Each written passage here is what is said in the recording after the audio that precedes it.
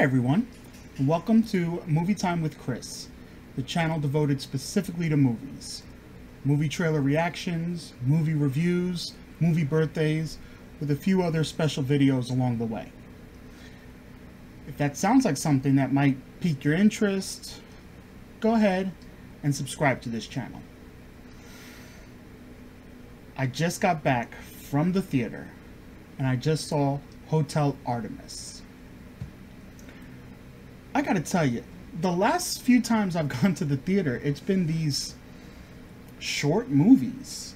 I mean, I like long movies. You know, it really gives you time with it. Build up the characters, get to know a little bit, work on the story. But let me tell you, I saw Upgrade, and that movie was about an hour and 35 minutes. Hotel Artemis was also about an hour 30, an hour 35. What an enjoyable movie. A fun movie. And I think it all has to do with the cast. And I mean, I can't remember everyone off the top of my head, so we're going to go ahead and just read through some of the cast here. We had Jodie Foster, Sterling K. Brown, Sophia Boutella, Jeff Goldblum, Zachary Quinto, Charlie Day, Dave Bautista. I mean, this cast, they really delivered on their characters, on the script. I mean, in an hour and a half or less, because you figure credits, they really managed to pull you in and get you to feel for their characters and understand each of their characters. And I mean, hey, there might be some spoilers in this video. Just letting you know right now. So if you haven't seen it but you want to see it and you don't want any spoilers, go ahead and back out right now. Alright, you've had your chance. I mean, the twist. I literally had no idea that that was going to happen, but boy, the fact that Jeff Goldblum was responsible for Jodie Foster's son's death. Never saw that coming. Totally went with the fact that he overdosed and it really affected her, which either way it did. But the fact that Jeff Goldblum is responsible for it. And then he finds Jodie Foster, and together they open Hotel Artemis. He's the owner, she's the one that runs it. Wow. Wow. And I like the fact that, you know, it's a hotel for all criminals, you know. Criminals are people too. I mean, it's a hospital, sorry. For criminals, they're people too. Not to say they're good people, but they're people. And it kind of gave a John Wick feel to it, where John Wick has the Continental, where it's all assassins, and there's specific rules that have to be followed, like no business can be conducted on Continental grounds. Well, there's a list of rules for Hotel Artemis, and you know, no guns, no disrespecting the staff, you can't kill other patients, but you know, it's like the rules are essential, which is kind of funny when you figure that they're all criminals and they're the rule breakers. And here they are with this list of rules that they have to follow or they don't get help. And you know, that survival instinct is going to kick in, so they abide to the rules up until some things just don't go their way or money's involved.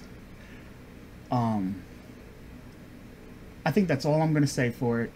The Jeff Goldblum, Jodie Foster thing was probably the only spoiler, but it built up to this. Just with, you know, he's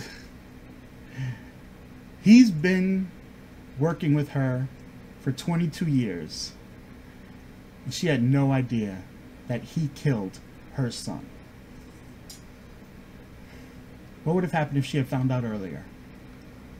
I mean, we see what happens when she finds out, and she almost breaks the rules that she's been abiding by for so long. Even though she kind of breaks the rules. But so enjoyable. Dave Bautista, you know, his lines in most of his movies, with the exception of the 007 Spectre, where he had no lines at all, you know, he just delivers them great. Drax the Destroyer, unbelievable comedic performance in those Guardians of the Galaxy movies. He brings that to this movie.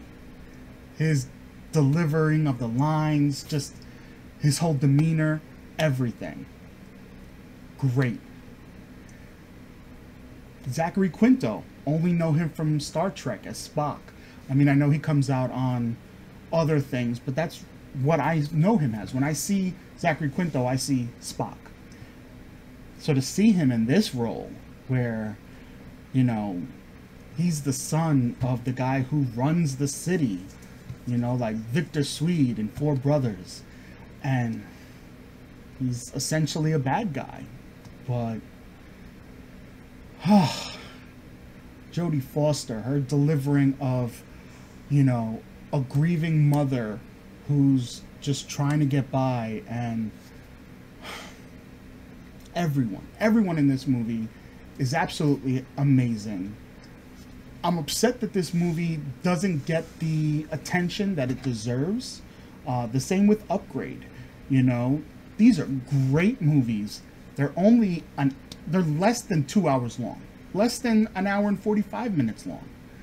So you could get more showings in. More people should be seeing it, especially, I guess younger kids can't because they're rated R and they need adults.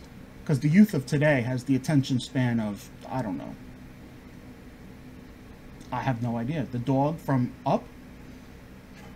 You know, social media has really killed people's attention span. So movies that are less than 2 hours should be reeling them in. Even the millennials that, you know, are old enough to see a rated R film. But it's not getting, you know, the attention that it deserves. My recommendation, check this movie out. Okay. Does it have to be seen in theaters? There's only a handful of movies that I would say have to be seen in theaters. Star Wars Episode 3 and any Western. But you should go and check it out. Watch it with a crowd. Everyone gets, you know, enjoyment from it. Everyone's laughing. Everyone's, you know, shocked. Oh man. Check this movie out. Trust me, you won't regret it.